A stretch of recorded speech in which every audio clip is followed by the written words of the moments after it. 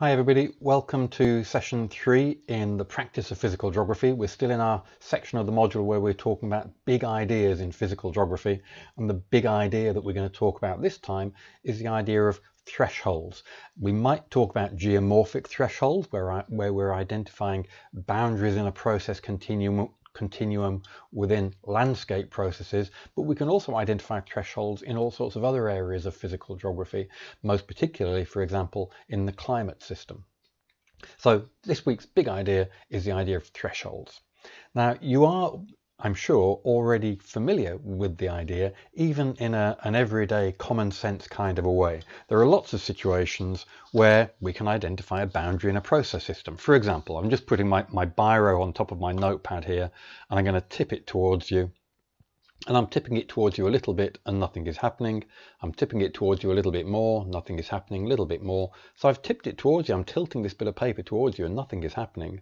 So where's the gradient limit? Where's the boundary at which point something actually happens? It's actually getting quite, oh, there it goes. So at certain gradients, nothing happens. As I increase the gradient, nothing happens, nothing happens, nothing happens. Ooh, there's a point where something happens. What determines that point where something happens? What determines the gradient at which the pen falls off? Well, it's to do with the driving stresses, the resisting stresses, friction at the base, the boundary I'm tipping it to obviously is the driving fact, one of the driving factors, but then the characteristics of that material, and all sorts of other factors. That's what thresholds is all about in a common sense kind of a way. In this session, we're going to talk about that in a more specifically geographical context.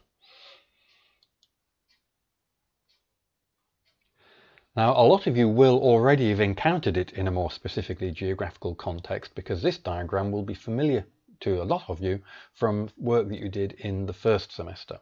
And this is a diagram of how things change over the course of time. So maybe we're talking about river channel width, for example. I think that was the example I used in the fundamentals of physical geography with some of you.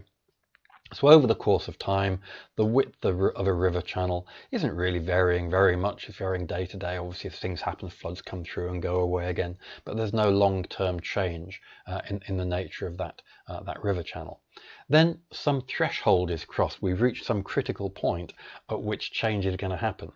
And in the first semester, I was then focusing on what happened next in terms of this delay before anything actually moves, then the different things that can happen after the event has occurred in terms of changes to this equilibrium.